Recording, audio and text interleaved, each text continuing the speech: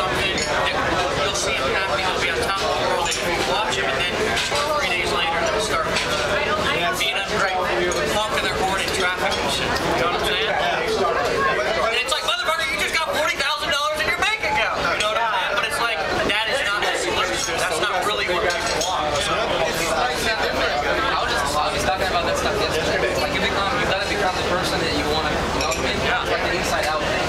Oh, yeah. I mean, the outside stuff is not important. I mean, if you become the best version of yourself, everything else is good.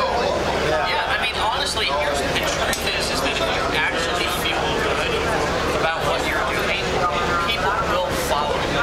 People, if they see it in your eyes, if they know that you're passionate, if they know you feel good about what you're doing, they're buying you. They want to get it. They'll just follow you because they want that feeling. Yeah. Right. Yeah. That's why it's like the magnetically attractive personality or whatever. You know, you see the person who's completely broke but has all the friends in the world. Right?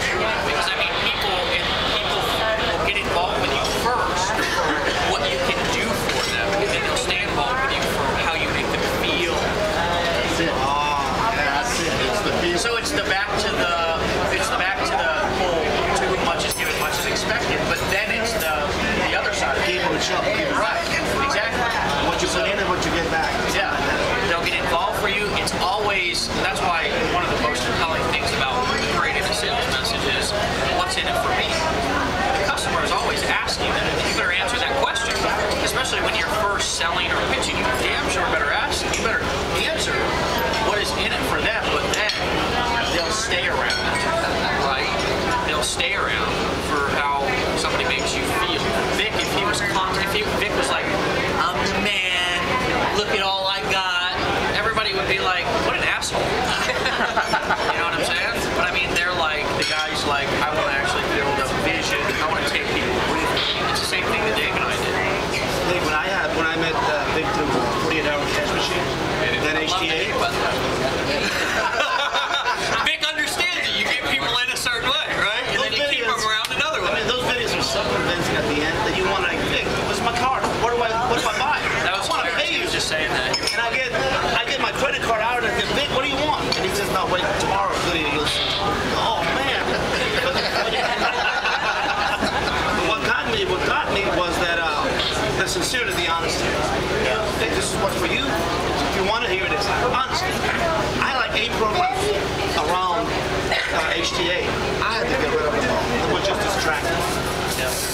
I think Tracy said, hey, you're like a rabbit, you know, it comes to 2 roads, which you gotta take either one. You can't take 3 roads, like you come to a fork, you gotta choose which road. Well, we actually were telling people in Austin, we were telling people in Austin, people they didn't get it until they actually see it, because, I mean, a lot of times seeing is believing. You can tell you about something or whatever.